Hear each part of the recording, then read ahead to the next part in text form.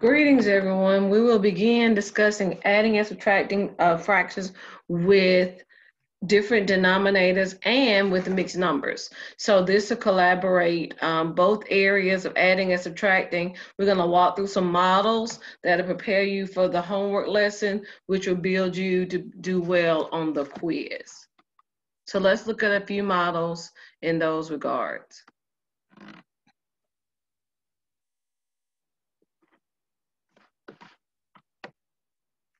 Okay, let's begin with the following model. A, 1/5 plus 2/3. So right away, because we don't have the same denominator, we cannot add. So what will happen is that we will go through our LCM, and right away, hopefully we think about 3, and then we think about 5. We realize that the main number going through the timetables that they have in common will be 15. So now that will become my denominator. 15 for the first fraction, and then 15 for the second fraction. So now with the same denominator, we can begin adding the numerator. But let's convert 1/5 to what over 15? Well, if I think about it, I know that 5 times 3 will equal to the 15. So whatever I do to the denominator, I will do to my numerator, multiply 1 times 3. And now my numerator is 3 over 15. I would do the same process with the second fraction. 3 times what will give me 15? 3 times 5 will give me 15. So once again, I multiply the numerator by 5, and 2 times 5 will become 10. So what do I realize? That my numerator would be 3 plus 10 over 15. And so that will become equal to 13 over 15, final answer. Okay, model B, let's take it a step further. Let's look at subtraction, and let's look at if we have 1 minus 5 over 8. So what stands out, I'm quite sure, is simply this 1 whole. So given this 1 whole, how will we handle that and make it so we can solve it as a fraction? So what we're going to break down is pay attention again to my denominator. So I already know that the second fraction has 5 over 8. So that lets me know that my denominator, to make it the same, will be just that 8. What is the same thing as 1 whole? Well, the same fraction. What is that? 8 over 8. So there, what will I end up with in my numerator? 8 minus 5 over 8, and that will become 3 over 8. Okay? So let's try another model similar to that with 3 minus 5 over 12. And we're still doing the same approach. Now what has occurred, we move from 1 whole to 3 whole, what we need to determine. So once again, I pay attention to my second fraction, which is 12. That lets me know that my denominator would be 12. Now, here's the catch. We know 1 whole is 12 over 12. So what would 3 whole be? Which would be simply just saying 3 times 12. And that will give us 36. So in essence, I will have my numerator 36 minus 5 over 12, which will become 31 over 12. Or if I have to stress that as a mixed number, we know we would take 12, divide that into 31, and that will go 2 times for 24. And then when I subtract, use a calculator quickly, and there it is. Or 2 and 7 over 12. Final answer.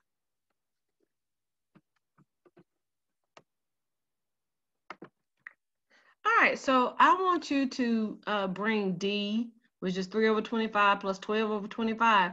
Add that and reduce that. I would like for you to send me D and E as a inbox message with these sample problems towards extra credit towards your midterm. And I will also have more for you at the end of the video. But let's go ahead and see how well you can apply D and E. And we will definitely discuss those, but make sure you submit those in to count as toward bonus points by before I discuss them. If after I discuss them, you will not be able to submit. They will not count toward bonus. Okay, so just want you to be aware of that.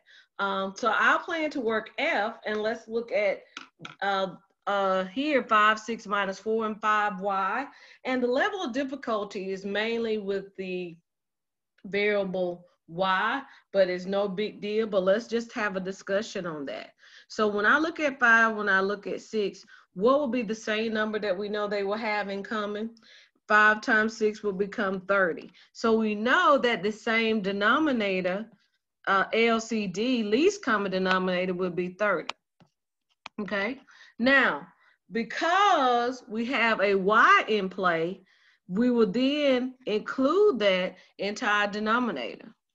It will turn into 30y because y is part of my denominator from the 5y. So we have to allow that to become part of the denominator as the least common denominator, okay? So once we identify the least common denominator, then we can proceed with the process, 5, 6 minus 4 over 5y. So what will occur is that I will look at 6 times 5, and I realize that will give me 30, but also what else am I missing? I'm missing the y. So therefore I realize that 5y will be what's missing that I will need to multiply up top as well. And that will give me 25y over 30y. Then what do I realize in the second fraction out of 5y, what's missing for 30y? I'll need to multiply that by 6. And once I multiply the top and bottom by 6, I realize that 4 times 6 will give me 24. I will then put everything under one umbrella, 30y. So what will that become? 25y minus 24. Final answer.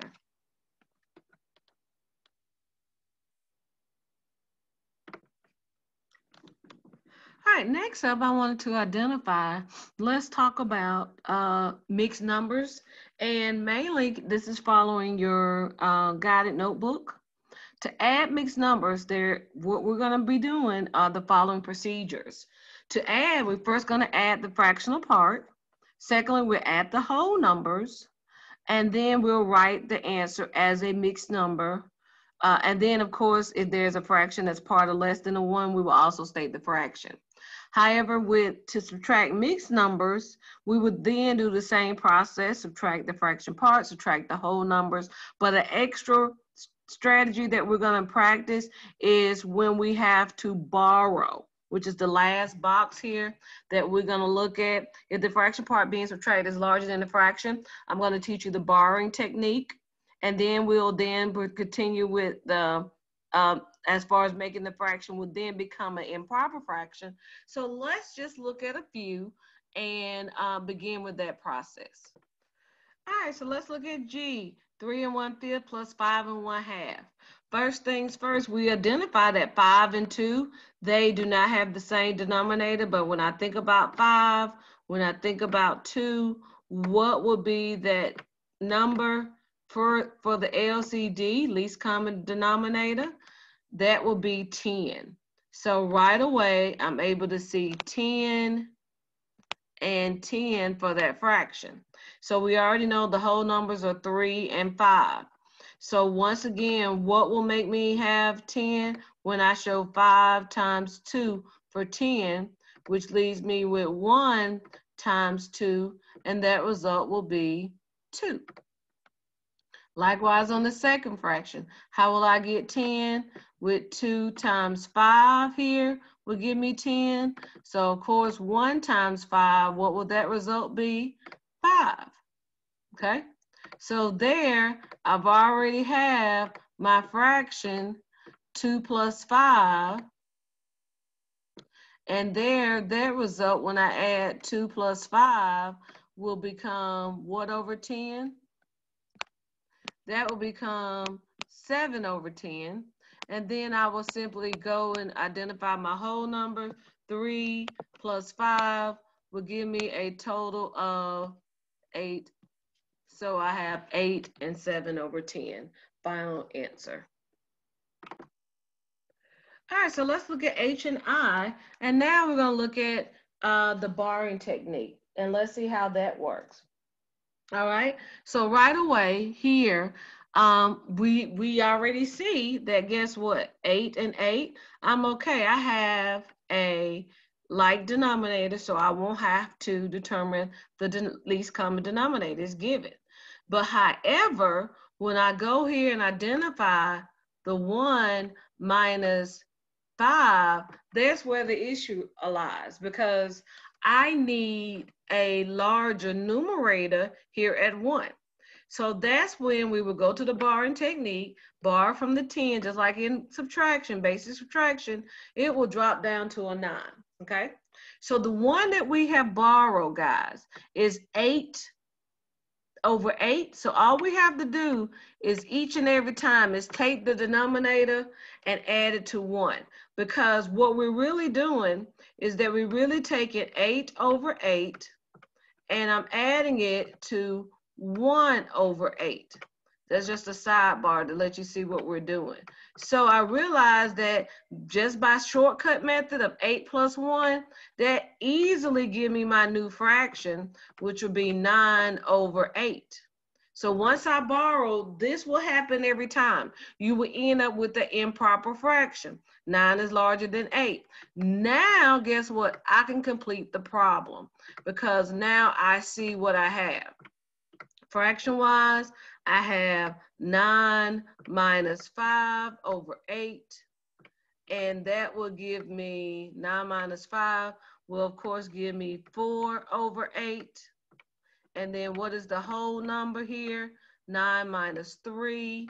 So, of course, 9 minus 3 will give me 6 and 4 over 8.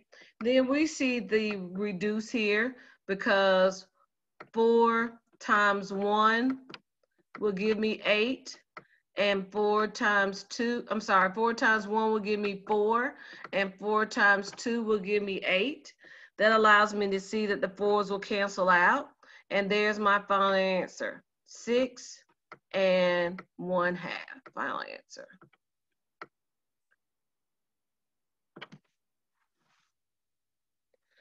All right, so same process with model I. I show 4 and 2 ninths minus 1 and 5 ninths. Once again, I see here that the 2 is smaller than the 5. We will go through the same process. I have the same denominator here with 9 and 9. So I realize that my denominator will stay as a 9. So what will happen here in the first fraction mixed number? I could borrow from the 4. It will become a 3. Once again, with 9 whole plus 2, 9 over 9 plus 2, shortcut method, just take it, add the bottom and top. 9 plus 2 will give me 11. There's my new fraction. Basically, the second fraction will never change, and I can finish up my problem. Once again, I show 11 minus 5 over 9. And what will that will give me? That will simply give me 6 over 9. But don't forget, we have the whole numbers, 3 and 1. 3 minus 1 will give me 2 and 6 over 9. But once again, I know that 3 times 2 for 6. Then I know that 3 times 3 for 9. And there, they cancel out. I'm left with 2 and 2/3. Final answer.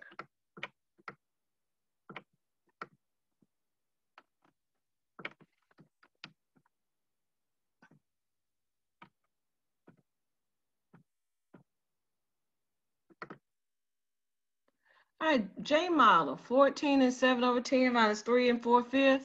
Now, here in this model, do we have the same denominator?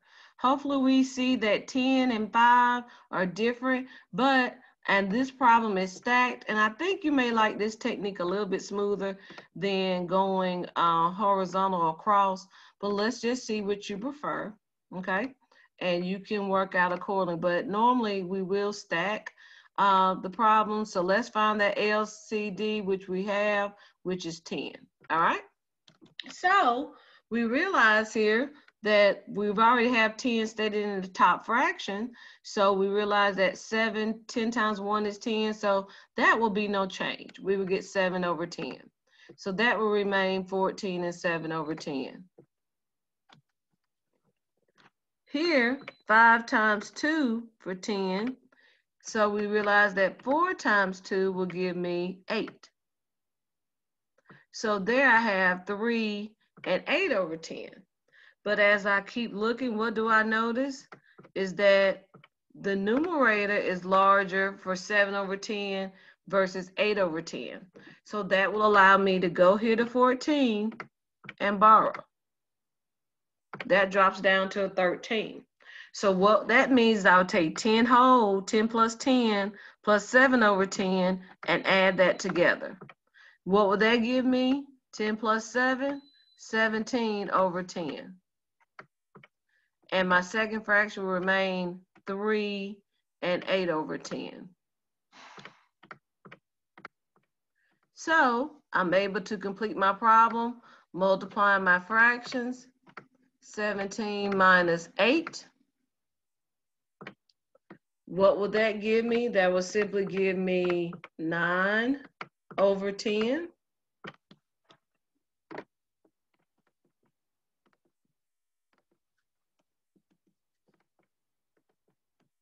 And 10 minus 10 will give me 3. I don't know what happened here. I'm having some technical issues.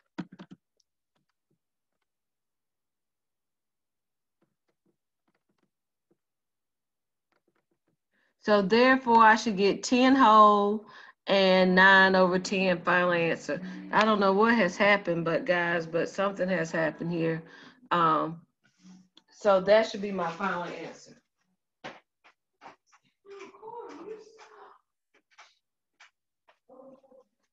So there should be 10 and 9 over 10 final answer. So please complete Model K. Again, so you have 3 examples that you can provide for extra credit towards your midterm.